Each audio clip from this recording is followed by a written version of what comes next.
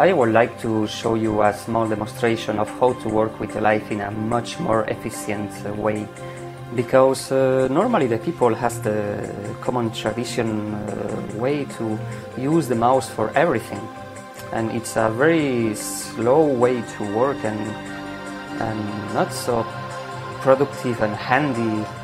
It's not the optimal way. For example, they open the applications with this, they move the window, moving the mouse and selecting the border and clicking on it to move it, while you can just press Alt and just move the window in any place. You click in anywhere of the window and you can move it by pressing Alt button, instead of trying to catch the border with your mouse, losing your time trying to reach it. Another handy feature is with the second button of the mouse, also with Alt, you can resize it from any point. So you can move and resize and position and resize and move in a much more efficient way than trying to catch the corners of the window. And finally, with the right button of the mouse, you have the options of the window.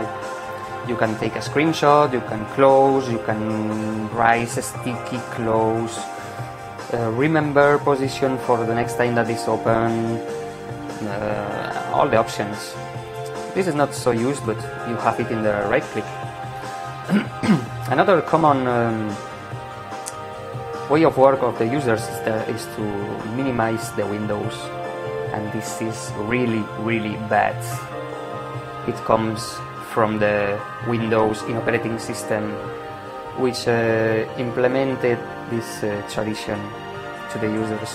The users normally minimize the windows like this, and they has the windows minimized in a list, not easy to know what is everyone. You don't know where they come back, which one is. You need to move always the mouse to the minimized zone to recover the window, and the position are not guaranteed. And let's say that you want to have 3 windows like this, very well positioned.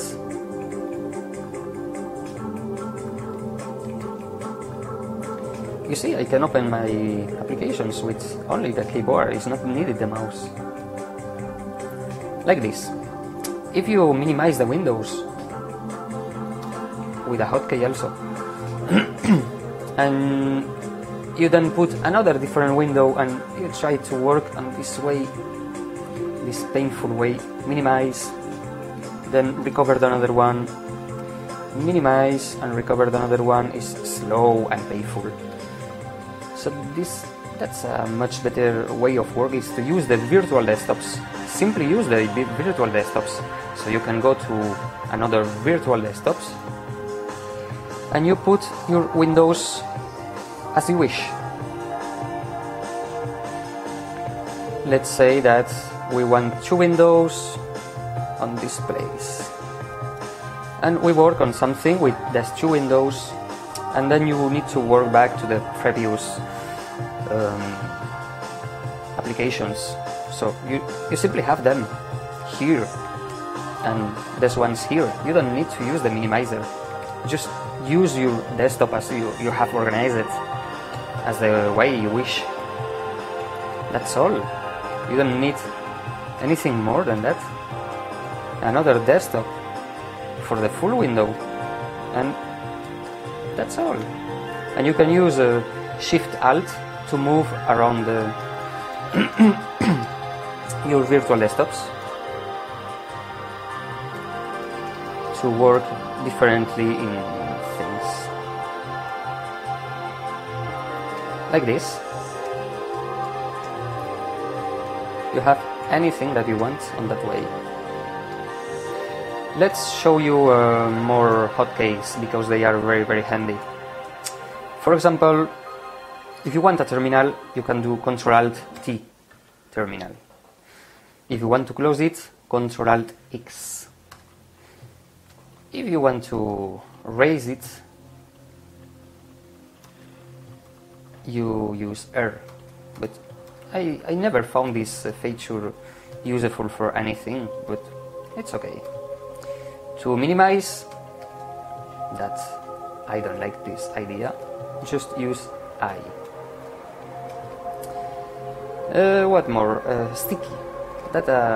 This is a very good feature. Let's say that you need a window like this. Open it all the time because you have important information that you need to share between desktops. But when you go to another desktop to do another thing, you don't have the another terminal or application. So just press Ctrl-Alt-S and you have it sticky all around the desktops. So you can move anywhere that you still have this window. In the right click plus Alt options, you can set the stacking mode of the window to be always on top or always in below. And that way you will have always the window on top, so you can work on other windows. We will try it. Stacking always on top. So you can press other windows and work in other windows and you will still have always the raised one in front of you. So you can read the text more easily, or in below. What more?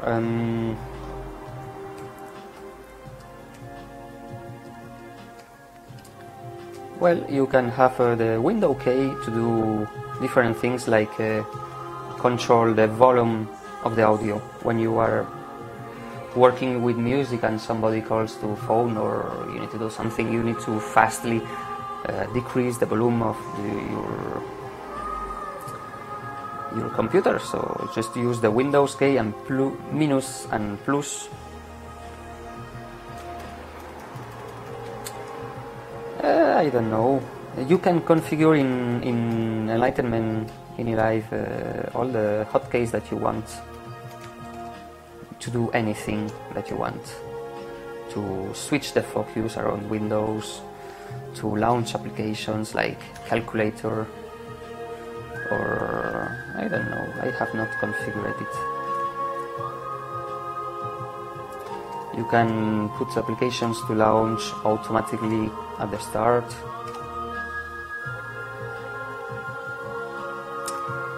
And well, as I said, you have a lot of ways to configure your desktop and customize everything. It's up to you. You have really all the power, and you can even make your own modules, plugins for Enlightenment to change the behavior to anything as you wish. Thanks for watching.